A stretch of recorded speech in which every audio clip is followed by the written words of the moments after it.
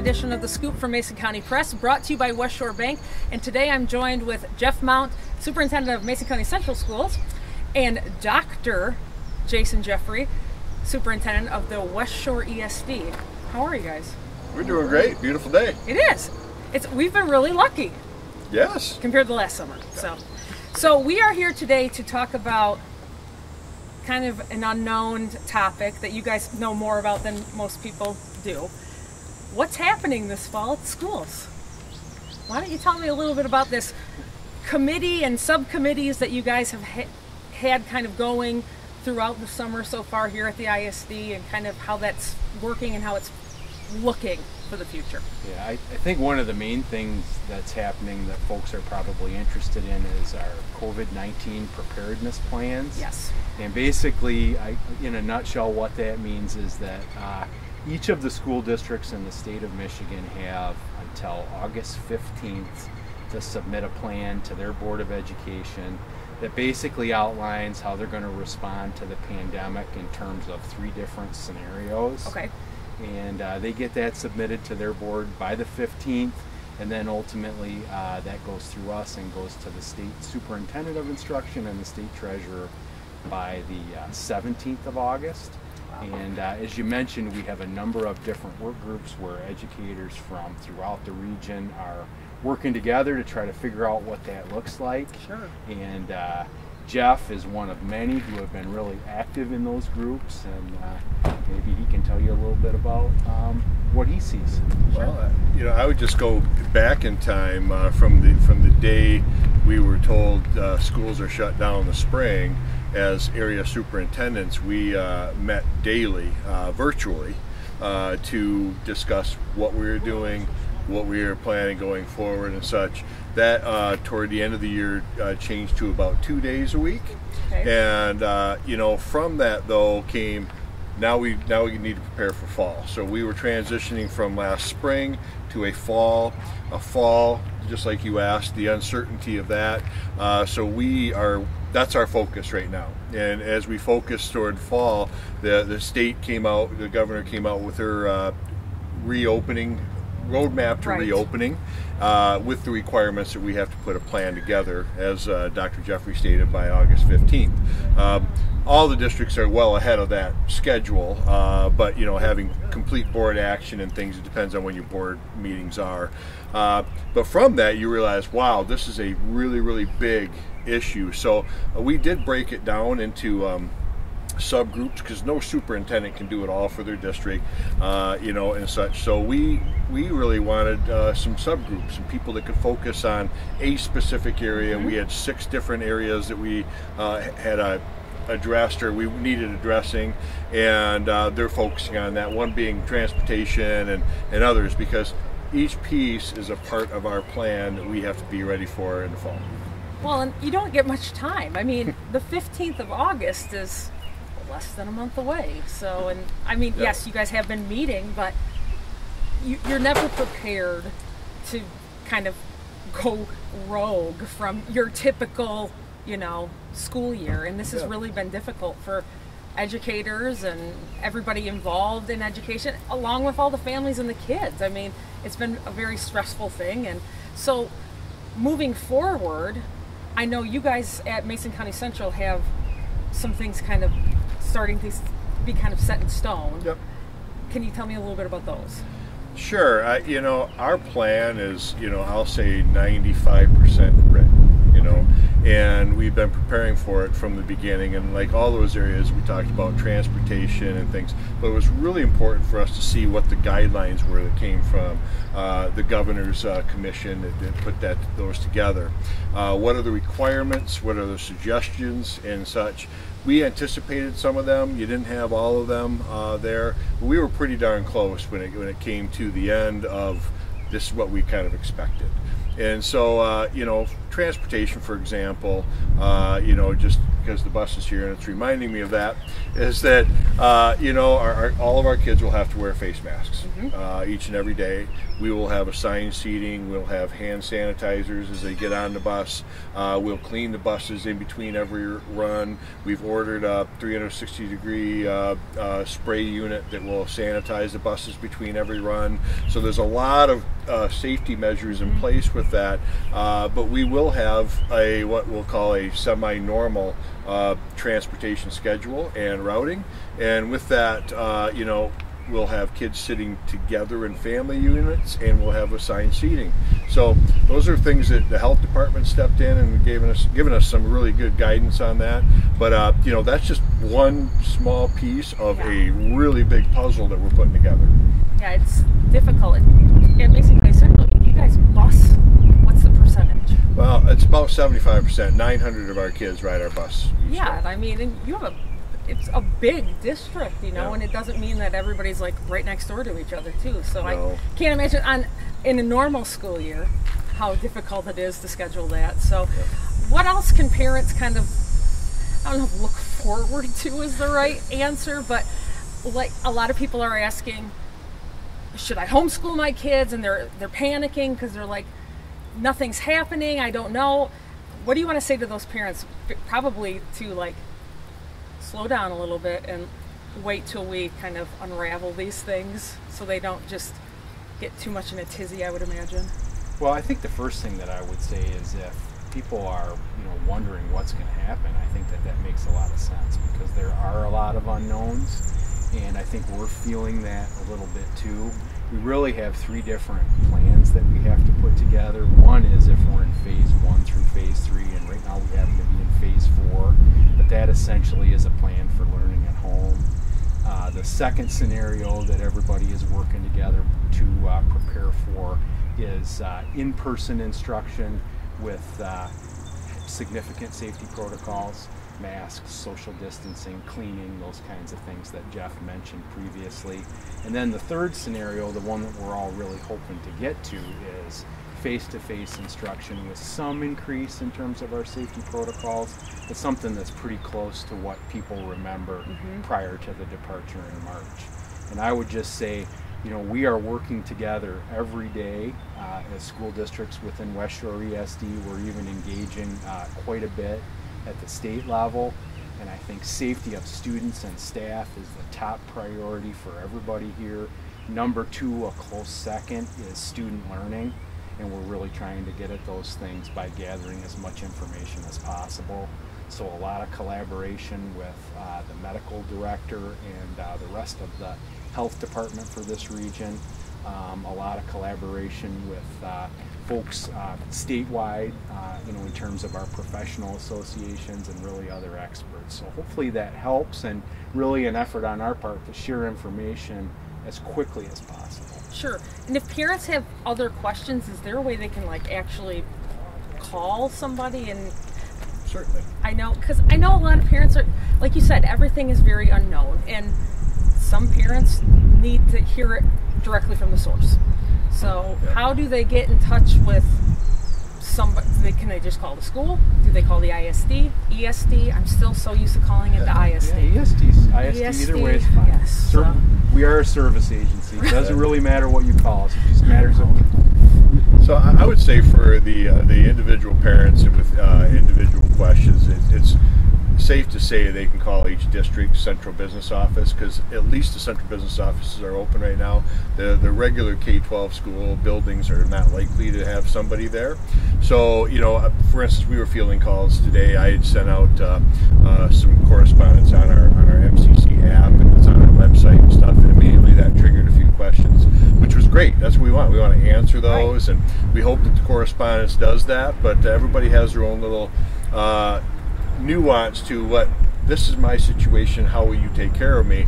And we can probably answer those questions, or it's one we hadn't thought of. Oh my gosh, you know, so let's put that into our plan. And so that's why the anxiety comes from unknowns, and right now a lot of our folks don't know, and they're going, what's this mean, what's this mean? And our kids are going to go back to school September 8th, but what does that mean? Or they want to make that decision, because we will have, for those who still can't trigger to go back to school, something I sent out today is we will have a learn from home model. Okay. And it'll be a lot of online. It'll be actually camera in the classroom with the teacher teaching, and there will be assignments that go with that. So we're developing that. But I'll go back to our committee groups. You know, sometimes we always talk about shared best practices. This is shared best information, because best practices, none of us are practicing these things that are coming to us so fast. And you mentioned that, you know, we don't have a lot of time. Well, we don't, but it's an eternity compared to what we had to do this spring. Because I mean, that was hours, overnight. Not even. Yeah. Here you go. You're not coming back to school. Now figure it out. Yeah, because that was like a Thursday night into a Friday, wasn't it? It was. Yeah. It was late Thursday, and Friday we were like, I guess this is the last time we're going to see you. You know, and we just sad. Yeah, I mean, it was. And that's another thing, I think, why parents and students, besides the unknown, it was so abrupt. Yeah. And especially the little kids, they had no kind of closure, you know, end of the year celebration, or they just all of a sudden their whole schedule changed, you know. So it is really hard, and it will be interesting to see what that looks like with these kids coming back who haven't been in the classroom for so many months, and whether or not they're at the level they need to be at, but just too, like, I don't want to say trauma, but kind of reconnecting them with the schedule, you know, being around other kids. But then if you have all these precautions too, that creates even more anxiety. So sure does. You guys have your hands full. We do. But I'll say, you know, we've really worked hard at, you know, focusing on the social emotional part of what we do, and we believe the face-to-face instruction is the best way to stay connected. You can visibly see a child in trauma, dealing with trauma and such, but we can't necessarily do a screen or a phone call and such. So we really want face-to-face. We know we have good people in place. We know we have good mitigation factors and procedures in place to keep our kids safe and our staff safe. But you know, there's always that unknown, and there's, you know, and they say you can do the best you can, but it could still happen. There will be some illness. What happens with that, though, is we now have, because of last spring, heading into the fall and taking it to a next level, we are prepared for if we have to shut down school for a couple weeks. You know, not for a year, but for a couple weeks, right? And we can still pull off learn from home for all of our kids. I'd like to think it's temporary, but we will be so much better prepared for that. So if in the case we have to shut down a building or a classroom or a district for 2 weeks, we're all in a good spot to do that. That's you know, great. there's like I say, we've had some time to prepare. We'll spend a bulk of our fall professional development days training our staff. We use what's called Google Classroom at Mason County Central. They'll be well trained in that, and they'll be ready to roll if we have to do the learn from home model with a large group. And I think parents need to know too, like, there's a difference between the learn from home and homeschooling. If they want to keep their kids at home, the districts are providing. It's not something that they have to go and totally research and buy all the, you know, equipment for it. It's something that they'll provide. So, because a lot of parents either are working or don't have the time or the knowledge. I mean, I know a ton of people who have kids in high school who are doing calculus. I would feel like you're on your own. Usually about 7th grade's that mark of math. I can help in math through most of 7th grade, and after that it's like, whoa. And myself included, who went through Calc 2 in college, I couldn't even touch calculus anymore. Yeah, so I mean, there's another thing to add to the anxiety of everything. So the plan will be sent off on the 15th, right? Yep. You know, so with that's a requirement of the 15th, and then we have to have it to the ESD by then. Okay. We have an August 10th board meeting that we will probably have the final passage of that. Okay. But there's just going to be, much like today, I leaked out a whole bunch of pieces, but not all the details. Okay. Just kind of letting people know we're going to have a learn from home model. We plan on being face to face. We're planning for the uncertainty of the future, and details are going to start coming in the next couple of weeks. So, you know, and it's part of that is, you know, quelling some of that anxiety, but also going, we're on this, you know, and we're all doing it together. And I think that's the best message we can have here, is that no single district is doing it on their own. You know, we are our strength is in our collective knowledge, and you know, Dr. Jeffrey reaches out across all the ISDs across the entire state, and they're sharing information. Just sent out some stuff the other day, some correspondence and some talking points, really critical stuff, because we want to, now we got to deliver that to our parents. Now we have to make sure that we communicate so they know and they can make the best decision come fall. But yeah, it's not homeschooling, it's a learn from home model, and there will be teachers teaching with. And you talk about the kids, we will differentiate instruction, because some learned at a pretty good pace in the spring, some did not. And we will figure that out. We're professional educators. I have great staff here, but so do all of our districts in the area. Great educators. They love to live in this place, so they come here and they educate our children, my children included. And you know, so we're going to be ready, and I have all the faith in the world that you know, all the districts will be the same way. Cool. Well, I guess the one positive thing that COVID did is bring everybody close together yet separate. I guess that's kind of weird to say, you know. Well said. But it's you know, has been kind of a community built to, like, we all need to work together. You know, we're all in this together, as they've been saying the entire time, and we truly are. You know, the parents have a piece, the kids have a piece, you guys all have a piece, and the communities have a piece. So as long as everybody keeps that positive outlook in mind, I think it should roll out, hopefully with only a few, you know, hoops, nicks. Yeah, you know, there will be bumps in the road, and I think with that it has to be fluid and flexible, and we have to expect the same thing from our parents. You know, it's not going to be the same. It's going to change because circumstances will change, and we have to understand that. And I think we've created a society that understands that a little bit better now. Is that things are going to look a little different, you know. And with that, though, I think we can expect that from our parents. I know that we're going to need to be a stronger partner in the health of their children. They're going to need to check temps in the morning. They're going to make sure that their kids are safe to get on that bus or to come to school. And yep, the hard part, we've always heard, you know, it's the masks. You know, the mask thing. You know, my kid has to wear a mask. Oh my goodness. Well, there are other countries that require that every day, all day for K-12 kids. You know, and our kids are just as tough as those kids. So you know what, we're going to have to get through this for a while, you know, and I don't know what a while is, but I do know we can do this. I mean, for goodness sake, we can do this. Let's get our kids back to school in front of our professional educators and have them learning the way they should learn, and you know, and we'll take care of it from there. So one thing I wanted to also mention was that we were really fortunate as a region to work with a researcher, a retired college professor, who helped us develop a regional parent survey.